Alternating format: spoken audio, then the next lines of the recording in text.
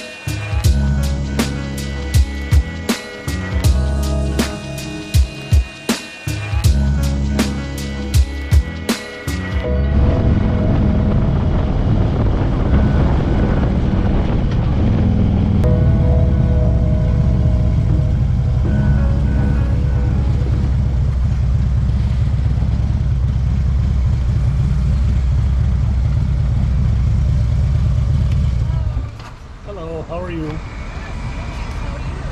Not too bad this morning. Going to Nanaimo? Yes. Go to the very front? Yeah. Okay, thank you.